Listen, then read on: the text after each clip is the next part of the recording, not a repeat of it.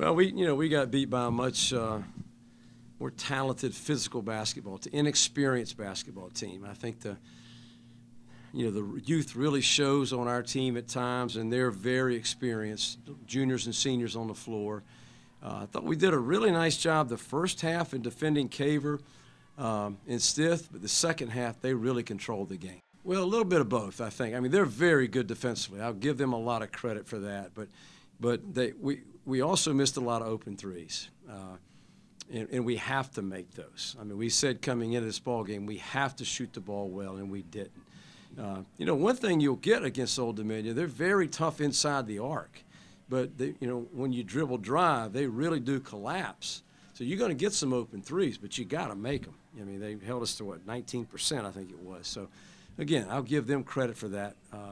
They really, really defend you hard. The physical nature of the game really hurt us. We had the ball taken out of our hands 3 or 4 times. They're tough. Yeah, I mean, we came back there in the second half early and really battled hard and played well.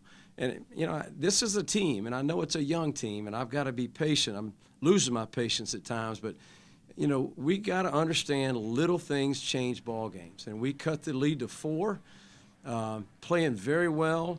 They missed a free throw. We don't block out and get it, and the officials called it off on us, and they bury a 3 on the inbounds play. Games changed right there, and we got to get that rebound. Here we go, down 4, and, the game turned.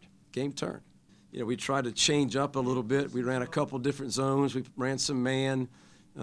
Our man was actually a little more effective than our zone, which is usually the reverse of that. So we were pretty solid, that first half. We just didn't make enough shots to put ourselves in a position to be tied or in the lead at that point. And, again, I'll give them a lot of credit for that. Physically wear you out a little bit. And, maybe I said this already, but the 50-50 balls went to the guys in white, every one of them. Every one of them.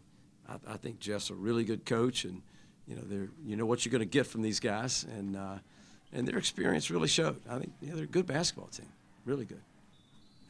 And here's a fact: we're 0-5 on the road this year, but the 5 teams we played on the road are combined 23-1 at home right now, and the only team that lost was Notre Dame. Now I take that. I didn't see Thursday's score, so I may be off on that, but. Coming in here it was 18-1, so we've played really good competition. And what's really important is we try to keep our kids' confidence up right now, because it's the schedule we played is difficult, and we got to build some confidence somewhere. Yeah, I think it affects us. I mean, I felt, except for one point with about 8 minutes to play, I thought we battled hard. But there was one point when I called a timeout with about 7 or 8 minutes to play. I didn't like the look in our eyes. I mean, I didn't see us battling. And I thought we battled the last 5 minutes hard. But, if you're going to wear a William & Mary jersey, you better compete. And we didn't compete there for a few minutes.